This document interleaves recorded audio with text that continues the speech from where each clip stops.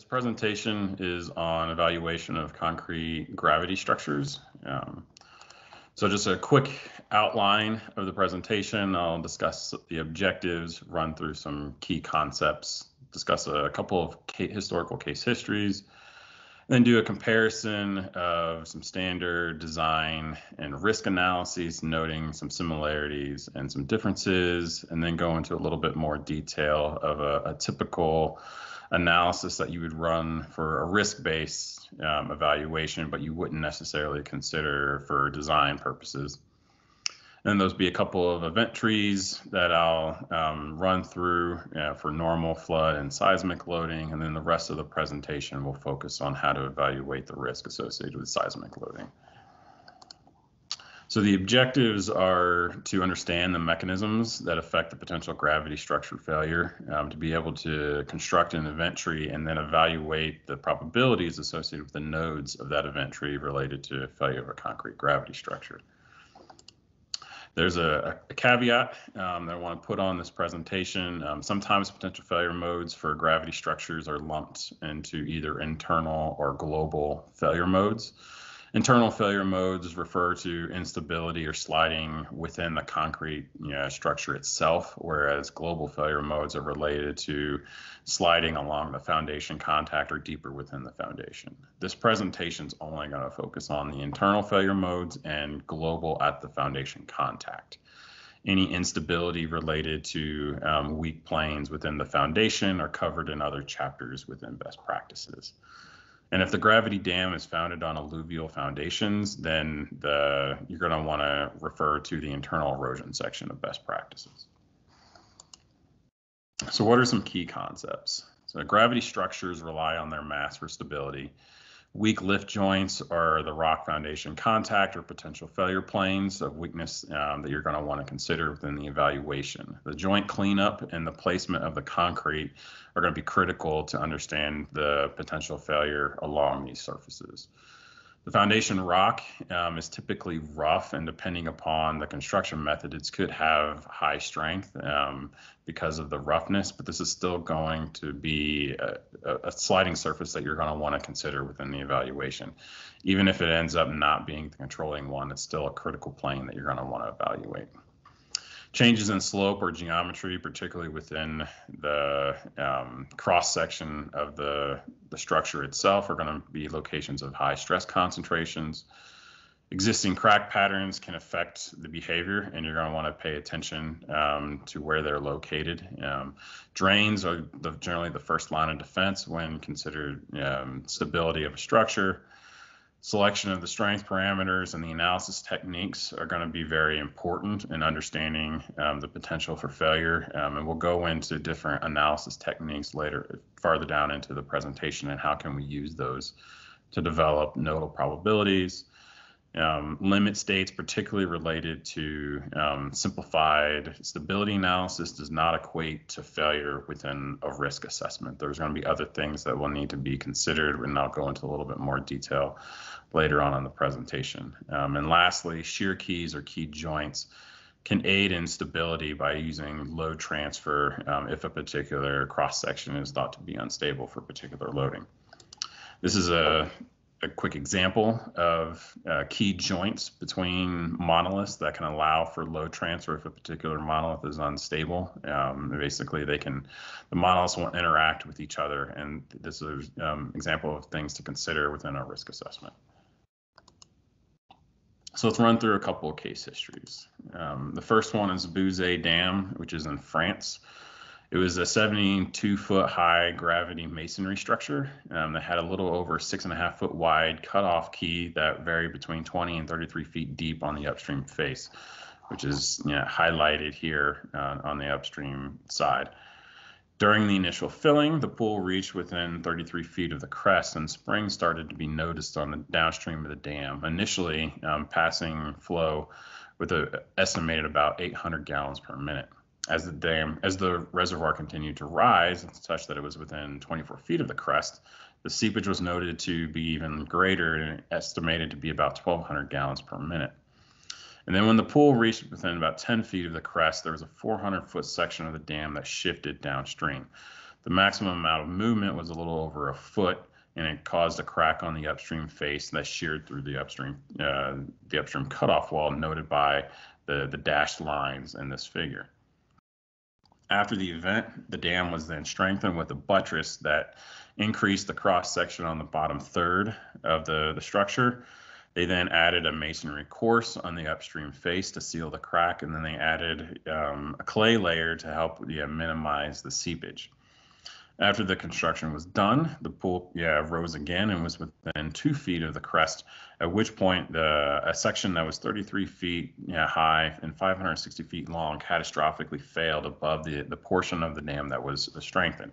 Basically noted by the hash section in this figure, this section developed a crack that then allowed for a section to catastrophically fail above the strengthened portion of the dam.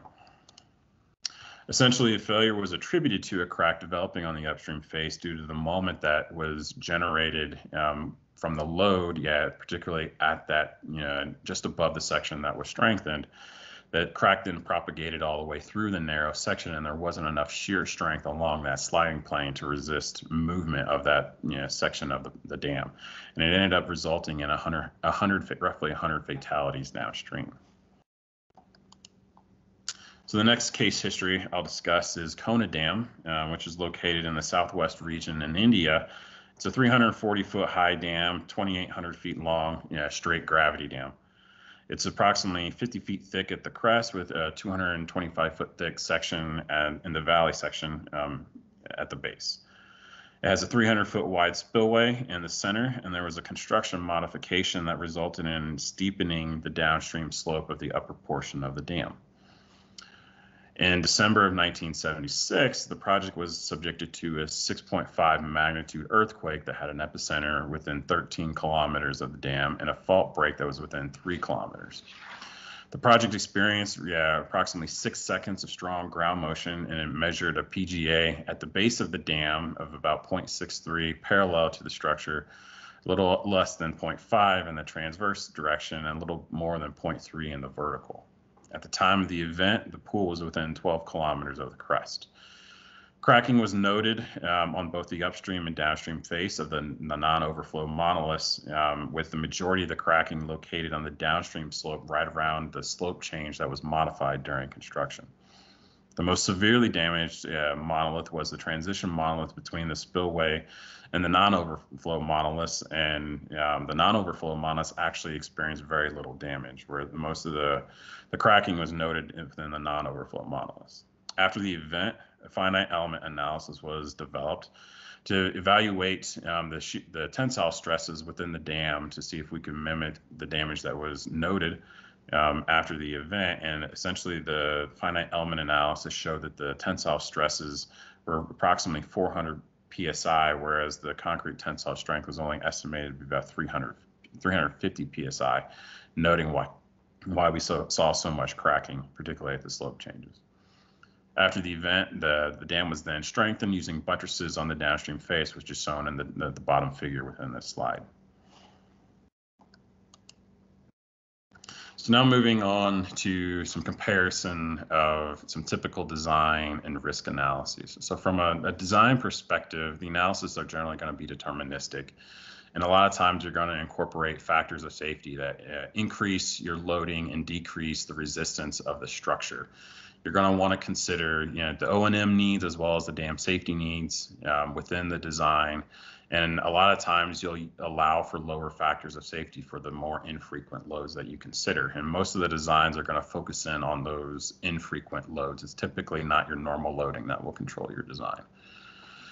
It's very typical that, and generally required that at least one load case that's considered within a design that the drains be considered to be completely ineffective. And a lot of times you're going to want to consider lower bound values when related to your resisting force, in particular the shear strength parameters along the foundation contact. It's very uncommon to consider any interlocking or side friction within a design, and the ultimate limit state for design is a factor of safety less than 1. And It's uncommon to consider past performance within the design. Generally, you have your required loadings, you have a cross section that you think is necessary in order for it to be stable, and you use the information related to the site specific to come up with some of your parameters, but any past performance of maybe surrounding projects in a similar environment generally don't come into play. And depending upon the designer and the project, you may consider some three-dimensional effects, but that's not very typical within the design. From a risk analysis perspective, however, the analyses are always probabilistic, and you never want to apply safety factors. We want to know exactly how the structure is going to respond, or as best as we can. And so we want to know exactly what is the loading that's applied, and want to account for the full magnitude of the resistance that the structure has within a risk assessment. We're going to consider the full range of loadings. We're not going to just focus in on the more infrequent loads, and the frequency of that loading is going to play a key role in determining whether or not the risk associated with failure is considered unacceptable. We're going to want to try to account for side friction or any kind of three-dimensional effects when possible within a 2D analysis, and anything that we can't account for in a risk analysis, we will still want to try and account for within a elicitation using engineering judgment. And I'll get into a little bit more discussion there when I show an example of entry. We're going to consider the full range of values when selecting our parameters. We don't want to just focus in on the lower bounds, and we're going to put a distribution with a best estimate around those uncertainty parameters. And a factor of safety less than 1 for traditional stability analysis does not equate to failure. As I noted in the key concepts, and I'll discuss them a little bit more, there's a lot that goes into stability, and there's only so much that you can account for within a 2D analysis. And so just because you have a factor of safety of less than 1, or you exceed whatever limit state you set, doesn't mean that the project is going to fail. And past performance is a very important thing to consider when estimating the risk associated with structural failure. So there's also some other analyses within a risk assessment that you may want to consider that are not very typical within design. One of those is a cracked base analysis. The reason why we run these types of analysis is a lot of times methodology is geared more towards design and is way too conservative from a risk perspective. And one example of that is, from a design perspective, if you develop a crack at the heel along the sliding plane that you're considering, you would assume you have full uplift within that crack. But that crack is, particularly if it's within the foundation, is going to be too conservative, because generally the foundation permeability is going to be a lot greater than the permeability of the crack. There's actually research to help back this up that was done at the University of Colorado that highlighted that even if you develop a crack that extends beyond a line of drains, that those drains may remain effective, which is typically not an assumption we would make from a design perspective, but that can have a big impact within our uplift pressures that we consider. Another thing about a crack-based analysis is that your analysis indicates that the section is going to completely crack through. From a design perspective, this is a limiting case. You would consider this to be failure. From a risk perspective, that does not necessarily mean that the structure is going to fail. And so there's things that we're going to want to consider is, what impact does that crack have on our uplift pressures? What impact does that a cracked section have on our assumed shear strength parameters? And we're going to want to modify those assumptions and then rerun our analysis to see if the structure is in fact unstable under that loading. And if you exceed the limit states from a crack-based analysis, then you could consider that the structure is unstable, at least from a 2D perspective. And so this kind of highlights what I was talking about a little bit by the research from the University of Colorado. There's 3 schematics here. The bottom 2 are design assumptions, both from the Corps of Engineers and from the Bureau of Reclamation. And they're very similar in that you assume that you have full headwater at the heel, full toe pressure, tailwater at the toe, and then you have a reduction, linear reduction between those, except there may be some reduction provided by a line of drains, highlighted there in the center. And as the base starts to crack due to the loading applied to the structure, you would then assume that you have full headwater within the crack, And if the crack then extends to the line of drains, then you would assume that the drains are overwhelmed and you would have no effectiveness from those drains, and you would have full uplift within that crack, and then no reduction. The research from the University of Colorado is highlighted in the schematic at the top, where you have the same starting initial assumptions, but once you start developing a crack at the base, you don't necessarily have full headwater once the crack extends beyond the line of drains. The drains are assumed to have some amount of efficiency based on the research they show, and you can see just how much of an impact that can have in the uplift profile in the last column between these two. And it can be a major difference between the structure being considered unstable or stable. And it's something that we're going to want to account for, at least the potential within a risk assessment that you wouldn't necessarily consider in a design. So another thing we want to keep in mind is when we're evaluating internal sliding planes, we need to identify what are the critical planes on which the structure could slide. And that's going to want to focus in on what lift joints do we think are potentially unbonded. And a very common thing to do is to look at the downstream face and see where do we see seepage coming from lift joints, and then it's assume that that seepage is a result of an unbonded lift joint. But that's not necessarily going to be the case. And a couple examples. One is Fry Ant Dam, which on the downstream face, there are numerous notices of seepage and leaky lift joints. But when they took cores from within the dam, they noticed that all of those lift lines were actually intact. Whereas Stewart Mountain Dam, it has very few signs of leaks or seepage on the downstream face. But again, when they took cores from that dam, they did notice multiple joints that were weak or unbonded, at least within the cores that they took. And so we can't necessarily just rely on where do we see seepage on the downstream face. You're really going to want to dig into the construction records and get a feeling for how were those joints prepared, and were they, was the construction proper such that we would expect that the joints to be bonded. And examples of some good joint treatment during construction was there water curing of the top lifts? Did they do any sand blasting prior to placing the next concrete? Or did they use richer mixes that had smaller aggregates on the top portion of the cured concrete? And were there proper vibration techniques during construction?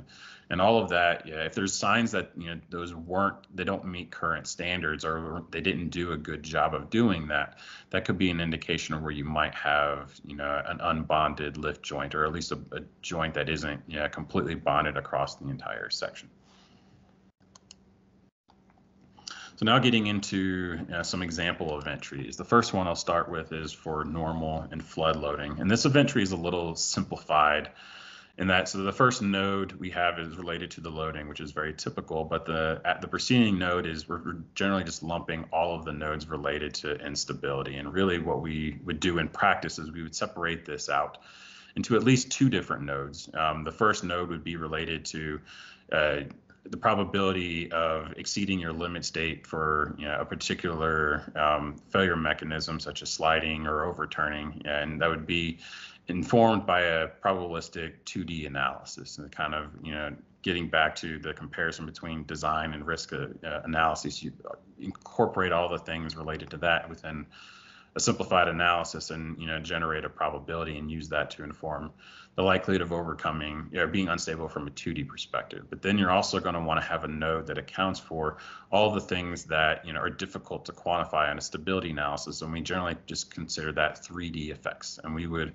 evaluate that using engineering judgment as part of an elicitation, and that could include things such as side friction or any kind of arching action that might exist between as a monolith tries to slide out. Is there any additional resistance within the foundation that may help? Are the joints not perfectly aligned with the direction of movement such that maybe the monoliths would tend to slide into each other instead of directly downstream? And we would kind of consider all of those within the 3D effects node. And so that's kind of a typical event tree that we would consider, particularly for flood loading. The next event tree that I'm presenting is related to, particularly for overtopping of a dam or flow over a spillway section. Is there any impact for erosion or scour on the downstream end. And so the event tree that we have shown here is very similar to the one I showed previously, except in between the load and the instability node, we have a node related to what is the impact of the erosion. And some things that we want to keep in mind when we're evaluating these types of failure modes is, what is the impact that the water flowing over the structure have to our resisting forces? Does it have the ability to push our tailwater downstream, reducing the magnitude of that resisting force? Are there any crest pressures, if you're dealing with a spillway section, such that as the water flows over it, is it going to add additional resistance, or could it create negative pressures around the crest that could help initiate a crack at the heel that could make the structure more unstable? What's the potential for erosion downstream, particularly if the structure is stability is highly dependent upon a passive wedge? Do you have the ability to erode that passive wedge from water flowing over the structure? Could you end up eroding farther down into the foundation such that you expose a weaker plane that you may not actually consider without the erosion because it's so deep and you'd have to shear through? It would create a large passive wedge that you would have to overcome. But if you erode down and expose that, maybe that's a weaker plane that now comes into play that wouldn't under normal loading. And so the last event tree that I'm going to present is related to seismic loading, and the rest of the presentation will focus on how to evaluate the nodes related to seismic failure modes. And so the beginning of the event tree is actually very similar to the two event trees that I presented before. It's related to the loading of the structure. You have the probability of the pool loading, and this also incorporates the likelihood of the ground motion that you're considering. The rest of the event tree is where things start to deviate, and so we have the next nodes are, what's the potential for the section to completely crack through? Is that cracking then going to have any disruption on the drains, and could that impact the uplift assumptions that we're considering? And then the last node that we present here is, what is the post-earthquake instability? And so we haven't shown a node related to failure of the structure during the event, and that's something you absolutely need to consider. But that's very similar to the methods of evaluating that are somewhat similar to what in the previous node. So we're trying to highlight where are the differences. And so there's a node in there you will need to consider, but with an earthquake, you'll also want to consider what is the potential for instability after the event occurs. Do you damage the structure enough that it will no longer be able to resist the static loading, once the ground stops shaking? And so here are some things that we want to keep in mind when we're evaluating the risk associated with earthquakes. One is that a lot of times we're going to need to go to a time history finite element analysis in order to truly appreciate the response that the structure would have during an earthquake. Simplified 2D stability analysis that are done with spreadsheets a lot of times aren't going to be able to consider all of the things that are going on in play with an earthquake. Amplification through the structure and damping at the site are going to be also important considerations when evaluating stability. And then, as noted in the event tree, we're going to want to know what's the likelihood of cracking through the section. Are we going to get enough displacement that we impact our drains and maybe that results in a change in our uplift assumptions? The other thing about displacements, just because you get a little displacement doesn't mean the structure is going to fail. And it gets back to the notion that, just because we exceed a limit state doesn't equate to failure from a risk perspective. You got to get enough displacement that you actually get an uncontrolled release of the structure. And so tracking the magnitude of your displacements is going to be very important in evaluating what's the likelihood of actually failing a concrete gravity dam due to seismic loading. And then you're going to want to consider what is the stability after the earthquake, particularly if you have a damaged section. And so the next set of slides I'm going to run through just kind of highlights how do we take the information that comes out of a finite element analysis and turn that into a probability. We generally are going to have to go to this level of study in order to adequately understand the response, but finite element analyses are inherently deterministic. And so we can't necessarily, they're not going to give us a probability of cracking through the section or, disrupting the drain. So we're just going to we need to find a way to take the information that does provide and turn that into a probability. And for this particular example, we have a cross section that was taken through a finite element analysis of 6 monoliths. And the magenta color here identifies where we exceeded the tensile capacity and where cracking is assumed. And one thing to note here is only one of the 6 monoliths actually completely cracked through. And so that can tell us something about what's the likelihood of being able to crack through the section and what's the likelihood of ultimately failing the dam. So how do we take that information and turn it into a probability? One of the easiest ways is to kind of put together some factors that make it more or less likely that you would actually, in this case, crack through. And so an adverse factor based on the information we have is that the tensile stresses on the upstream face are estimated to be greater than our tensile capacity, particularly for the upper load ranges. And note, when we were talking about the differences between design and risk analysis, for risk analysis, we're going to consider the range of loading. And so for this particular example, the upper load ranges actually exceeded our tensile capacity. But for a less likely factor, maybe for the more frequent load ranges, maybe you don't exceed that tensile capacity. And maybe those, based on the likelihood of those loadings, they may have a bigger impact on the risk to the structure. And so that's something to keep in mind. And so, you may have factors that are associated for various different types of loadings, as you're trying to estimate what's the probability of, in this case, cracking through. Another more adverse factor could be that the cracks may propagate more readily than what the nonlinear analysis accounts for. All analysis have to make certain assumptions, even nonlinear finite element analysis. And so some of the assumptions may be considered a little bit more conservative depending upon how you set up the model. And so those cracks, maybe they'll propagate more faster than what the model is considering.